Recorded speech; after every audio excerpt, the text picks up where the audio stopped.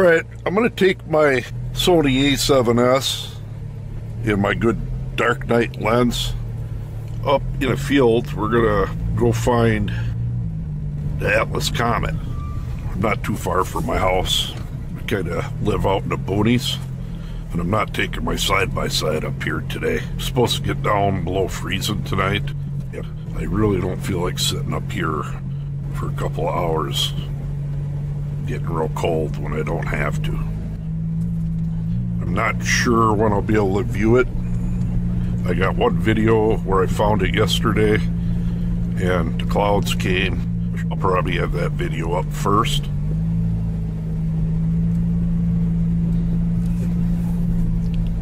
Not too far away. Get the camera set up, show you what I'm going to be using. Live out in the country. It's actually quite beautiful. The last glacier did come through this area. It's called the driftless area.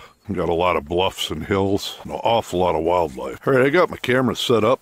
It'll be a little bit yet before the comet starts appearing. Here is my setup. The old trusty A7S. Done a lot of video work with it. And my dark night lens. Minnicong, I think is how you pronounce it. Speedmaster. Objective is to create a real good time lapse. All we gotta do is wait now. I think what I'll do is have it set up right there and wait for it to start getting darker. Then I'll start filming, then I'll speed it up and try to get a wicked time lapse. See one star. Here comes a real bright jet.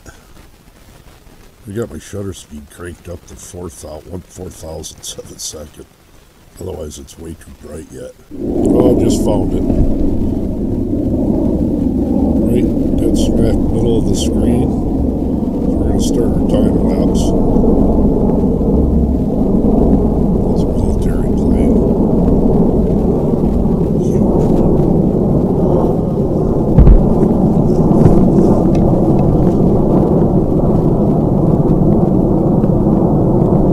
There's a jet way up there.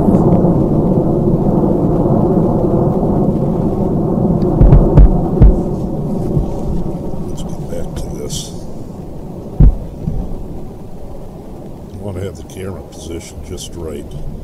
It's a little bright yet, but I think I'm going to start the time lapse now.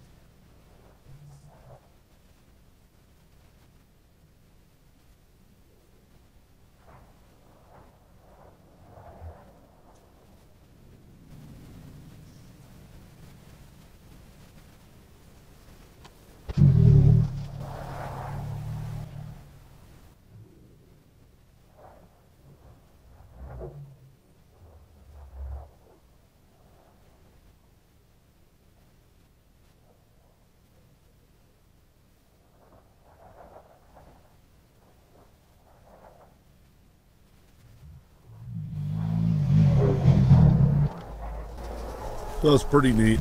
I got like 3 videos up now, 3 different comets in the last 5 years.